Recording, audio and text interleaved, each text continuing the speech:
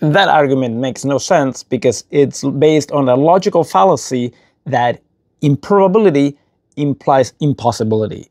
Unlikely events and even extremely highly improbable events happen all the time, and you cannot use the fact that that event has happened after the fact to try to explain that, well, that event was so unlikely that it must have happened because the intervention of some higher power. For example, take a deck of cards, shuffle it, and now show us the shuffling that happened. That event, that one shuffling that you came up with, was so incredibly unlikely that it's one event in 8 times something like 10 to the 67 possibilities.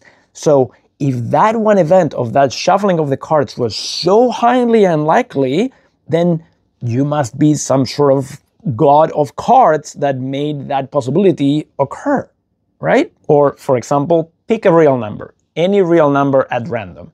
Did you choose one? Well, the one you chose, there was a 0% probability that you would pick that one because there are infinitely many real numbers.